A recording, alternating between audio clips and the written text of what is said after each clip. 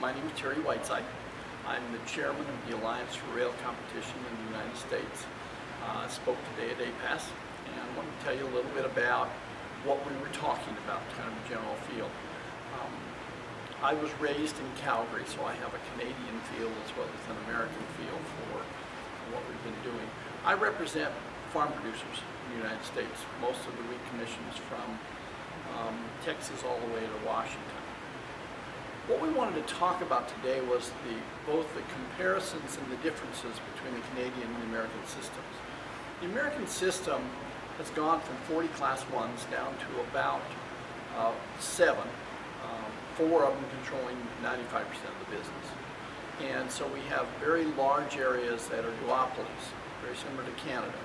We have, in the west, we have Burlington Northern and UP, and in the east we have CSX and Norfolk Southern. They operate very similarly in areas where they have total competition or a lack of competition, where they're actually market dominant. The differences in the American system and the Canadian system has been that they haven't had as much pervasive regulation south of the border as north of the border.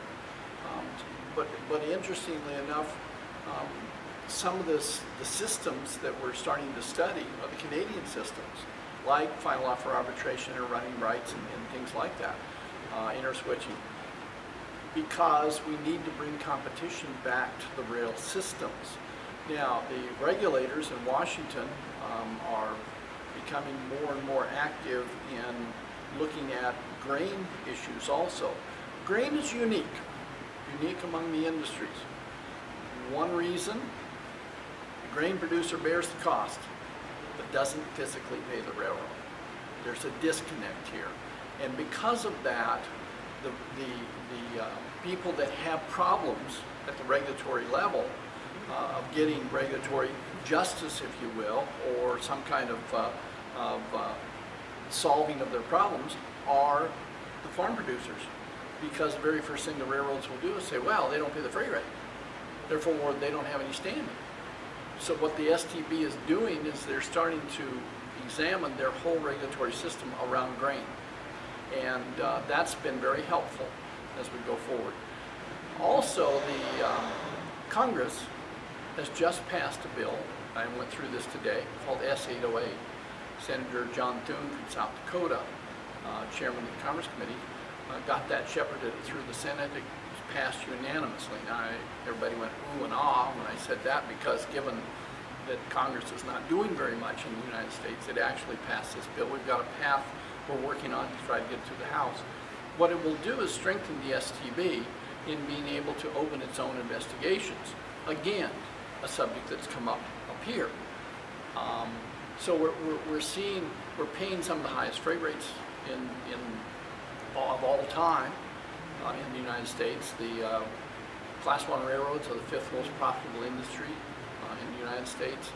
They're doing really well. I don't want anybody to worry about them, but we are going to see probably some more regulation for helping the grain industry. There are people that don't want any regulation at all, the railroads. Every time that we have a hearing, the railroads come in with the same thing and said, you know, we don't need any regulation to limit our monopoly power, but we need regulation to make sure we make adequate revenues. And I hope that sounds familiar, because that's the same argument you get up here. But it was kind of a fun conference to come to, because we had a lot of diversity at this conference of different people that had different thoughts. And I think that's important whenever we're talking here. We have to come to solutions. One of the main themes that came across was this supply chain. The supply chain goes all the way to the customer in our foreign countries that are buying the grain. And we have different parts of that chain all the way back. The uniqueness of grain is that to the farm producer, they're only, the person they sell to, the merchandiser or grain shippers, are the ones that's the only ones they see. But in essence, that whole chain prices the grain at the country. And that's the problem we have. We have to make sure that this chain is working very efficiently and there's no bottlenecks in it. So that was the theme that we worked on today.